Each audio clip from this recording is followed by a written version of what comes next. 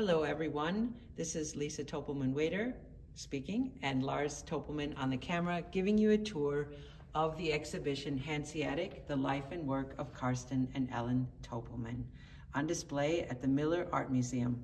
In 1971, Karsten and Ellen Topelmann bought a property in the heart of historic Ephraim, Wisconsin.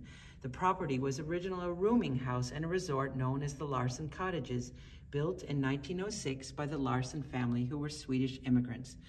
The quaint property would soon be transformed by the Topelmanns to become a place that they would build their life together, a home for their family, and where they would create the Hanseatic Art Gallery, the establishment that would feed their artistic endeavors and where they would pursue their careers as professional artists over the next 50 years.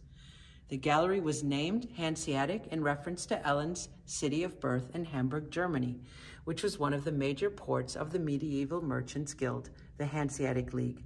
Eventually, the gallery would be draped in signature red and white striped awnings, symbolic of Hamburg's Hanseatic flag. The youngest of three children, Lisa Topelmann, once asked Karsten why he had never painted a portrait of his own beautiful gallery. Taking his daughter's suggestion, he painted one version but sold it right away, much to Lisa's displeasure. So Karsten then painted this version just for her. In this exhibition, we follow along on the life and work of Karsten and Ellen Topelmann. It is the story of a partnership and a great love, a family, a town, and two great individual talents.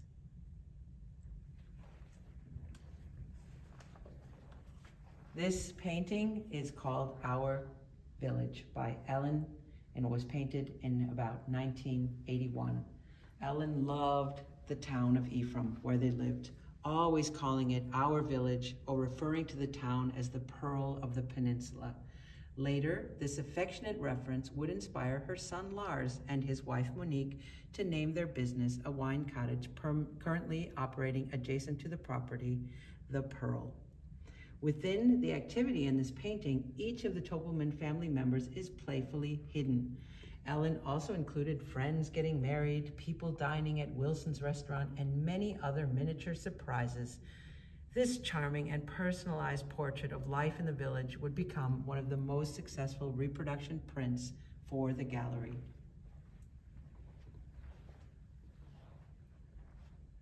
And here we have Ephraim Beach by Ellen, painted circa 1995.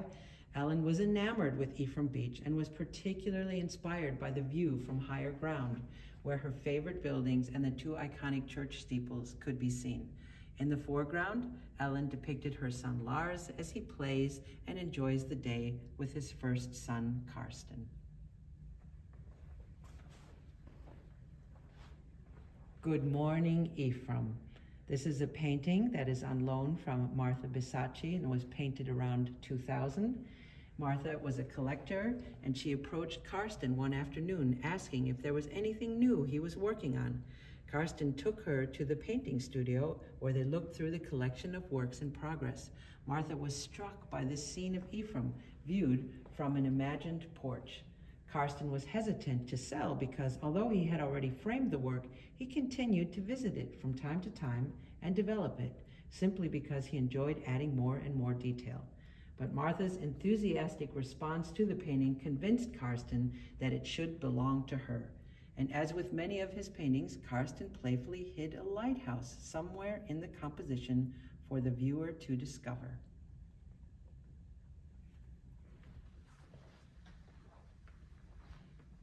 This painting was probably one of the earliest portrayals that Ellen would do of life in Ephraim, a subject that would continue to inspire her throughout her career. In this depiction, Ellen reimagines the founding days and rustic beginnings of the village built by the Moravians. In the upper left corner, she indicates the year of 1885.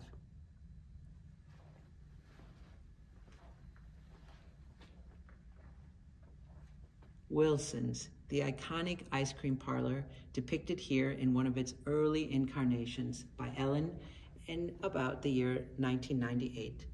The location, first utilized in 1906 as an ice cream and fine candies shop, has been owned by multiple families and hosted many different businesses, including a real estate agency, a bank, and a general store.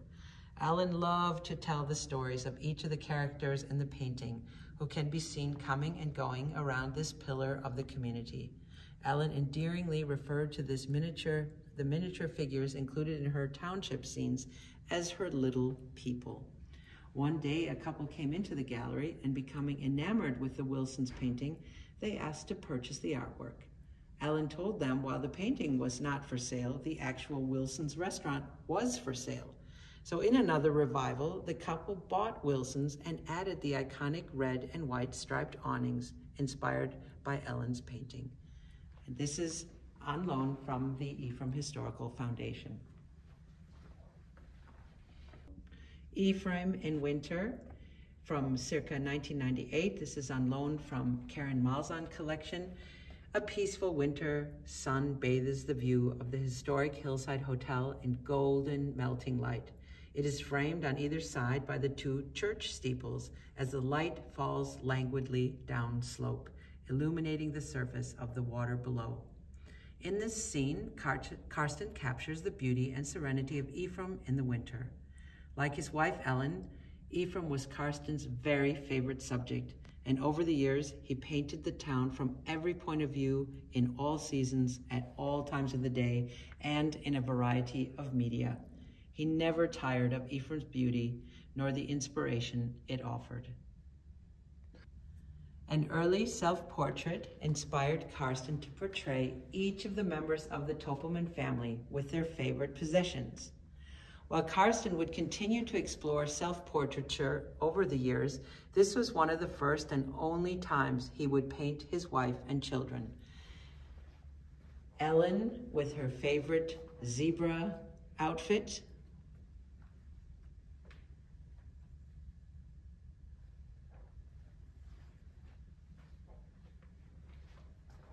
and Tanya with her favorite doll, Karina.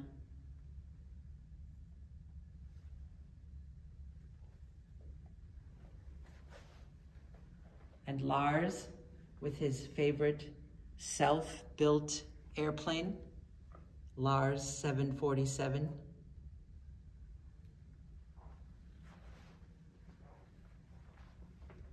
And Lisa with her favorite stuffed animal, Arfie.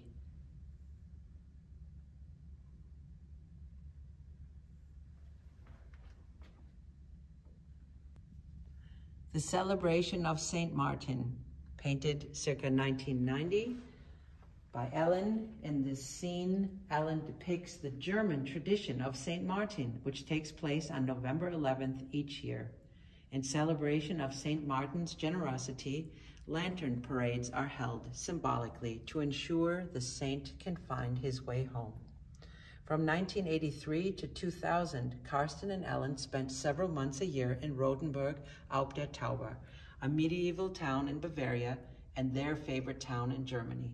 Rotenburg had not suffered the bombings of the World Wars, so its medieval spirit and stunning architecture remained intact.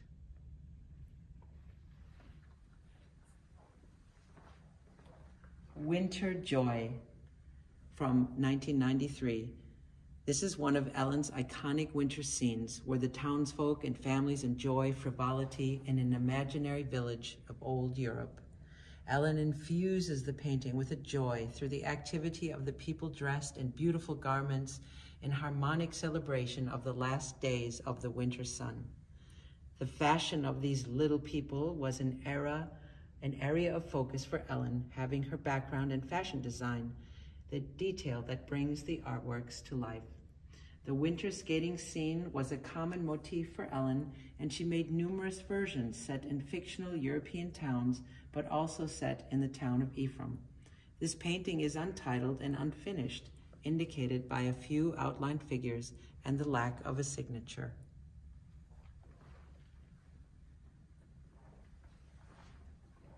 The Wedding from circa 1991.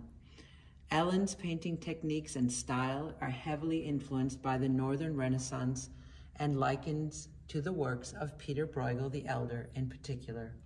She, like Bruegel, created artworks that are visually engrossing and depict the celebrations of the common mass. Family milestones, spiritual holidays, and seasonal celebrations, seen from the wide angle, are all elements found in Ellen's compositions. In this scene, Ellen depicts a wedding at the moment the family bursts out of the door of the main chapel in Rothenburg auf der Tauber in celebration. All the townsfolk have come to watch to bless the newlywed couple and share in social unison. This scene was often reproduced by the gallery for wedding invitations.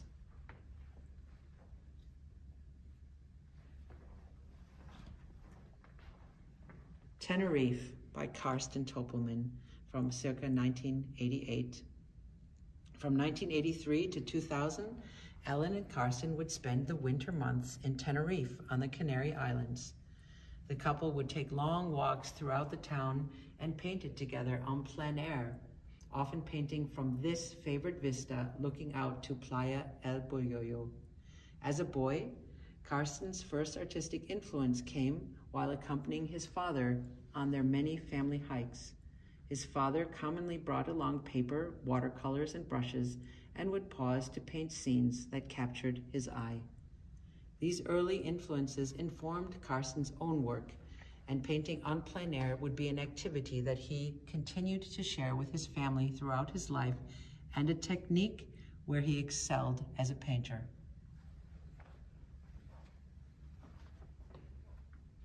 A scene from Tenerife in the Canary Islands depicting Karsten and Ellen's favorite private gardens above Playa El Bollo, where they spent much of their time during their stay on the islands.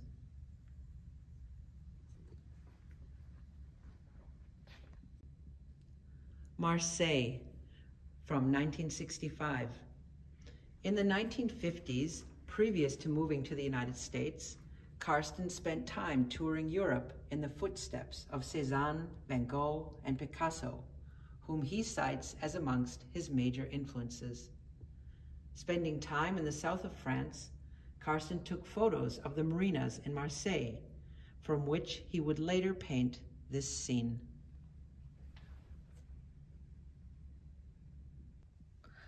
A collaborative piece by Karsten and Ellen Topelmann, the Pfingsten Festival, Arrival of the Mayor from 1986. As a couple, Karsten and Ellen shared many interests and pursuits in common, while always maintaining their individual perspective. It was a fairly regular practice for them to either work on one painting collaboratively or individually paint the same scene in their own way. In this scene, Karsten and Ellen conjoin their talents in one painting, with Karsten depicting the town and buildings, and Ellen contributing the activity and figures. While Ellen typically painted in acrylic, Karsten painted in oil. They could agree to use watercolor in their collaborative works.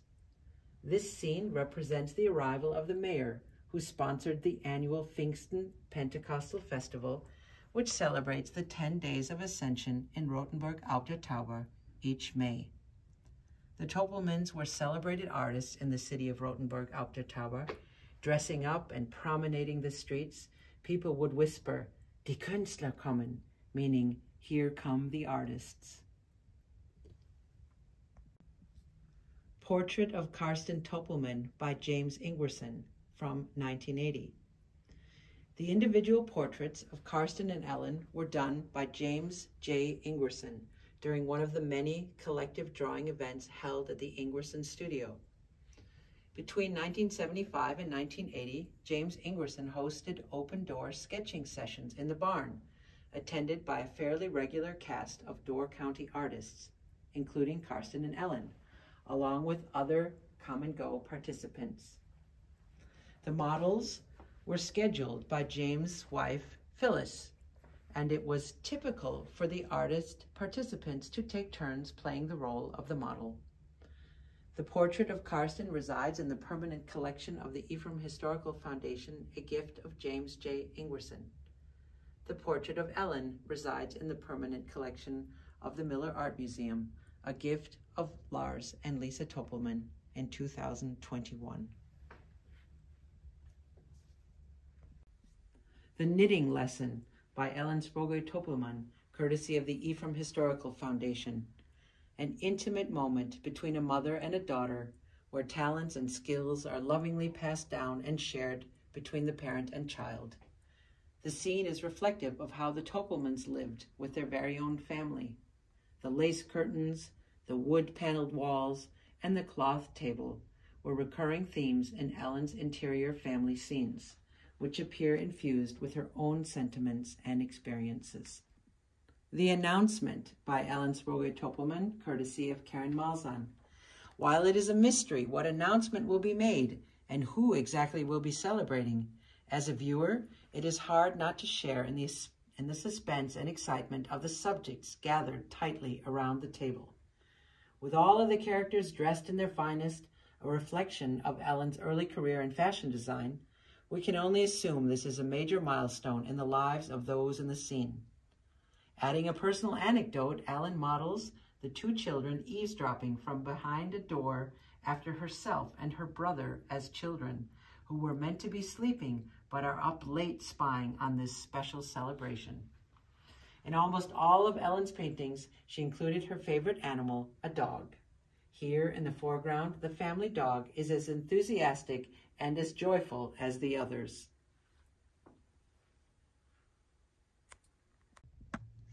This painting is called Die Stube, or The Living Room, by Ellen Topelmann from circa 1988. When Ellen wasn't painting the social unison of collective celebration from the wide-angle point of view, she was zooming into cozy interior spaces to depict the shared private moments of a family. Often drawn from her own memories growing up in Germany, Ellen places these family scenes in an imagined past. The viewer is brought into the center of the tight-knit interactions between family members, whether it be an everyday moment enjoying an evening together or one of the milestone moments in a family's life. The Town Hall Portal of Rothenburg auf der Tauber by Karsten Topelmann from 1989. On a winter's evening in Rothenburg auf der Tauber, Germany, a warm, inviting light shines from the Town Hall portal. On the right, the barred window glows, inviting us to adventure in and make our way up the stairs. While Karsten had a wide variety of interests when it came to his subjects, one thing that remains consistent was his ability to infuse a scene with a comforting sense of time, place, and belonging. He leaves the viewer with the idea that there is more to the story and something unseen, which invites our imagination to explore.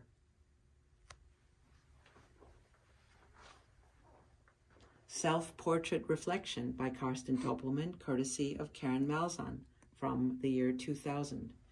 In this luscious still life of a purposefully placed tea urn, vase of yellow roses, and teacup, Karsten showcases a favorite piece of the Topelmanns' extensive collection of Russian teacups, which they acquired while in St. Petersburg, Russia, in the 1980s. The scene captures the viewer's attention with masterful realism and dynamic color relationships, but upon closer look, in the center of the tea urn, one can see a reflection of the artist in front of his easel, holding a painter's palette in hand. Like Ellen, who embedded hidden stories into the fray of her township scenes, Karsten enjoyed adding playful hidden elements to his paintings. On many occasions, Karsten delighted in the reactions of gallery visitors or collectors when they found the hidden items. He would top off the experience by telling his visitor the story of what inspired him.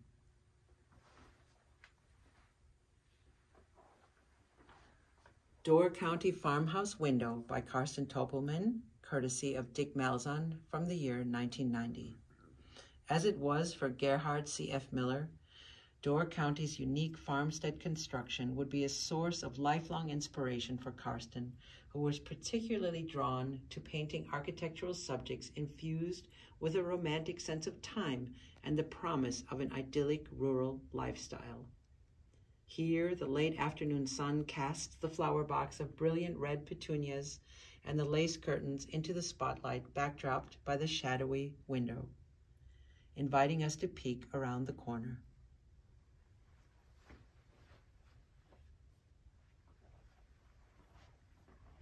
Door County Landscape with Squirrel by Karsten Topelmann from the year 1993, courtesy of Karen Malzahn.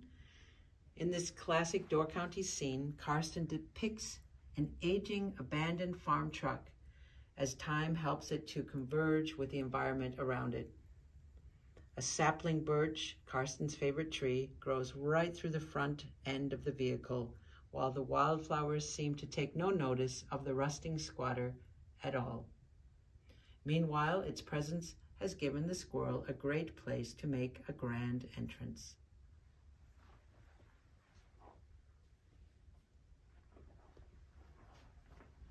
Colorado Landscape by Karsten Topelmann from 1985, courtesy of Karen Malzahn. In 1983, Karsten traveled to Colorado and stayed with a family friend outside of Denver while Ellen traveled to Brazil. While in Denver, Karsten made friends and developed a strong bond with a local cowboy named Stanley, who owned a property with expansive views of the Rocky Mountains. One day, Stanley invited Karsten to drink coffee with him in his cabin, which had no running water. Inspired by the view, Stanley gave Karsten permission to go plein air painting on his property. Karsten created a collection of the Rocky Mountain vistas, and the two friends corresponded for many years after. Old Mailbox by Karsten Topelmann, a watercolor from 1982, and Mailbox with Cardinal, a watercolor from 1982 by Tanya Topelmann. Karsten and Ellen were their eldest daughter Tanya's first artistic teachers, and her style is a beautiful reflection of each parent's pursuit. Tanya worked in watercolor like her father, but also painted little people like her mother. Unlike Ellen's use of figures living in an idyllic past, Tanya depicted her little people in the modern day. Like Karsten and his father before, Tanya often accompanied her father en plein air painting in locations across Door County. Here, Karsten and Tanya represent their individual points of view of the same roadside mailbox, the imperfections of which are identifiable in each of the artworks. Tanya loved birds and painted them often. Similar to Ellen's continuous inclusion of her favorite animal, the dog, Tanya included a cardinal in almost every one of her paintings because the bird held special meaning to her.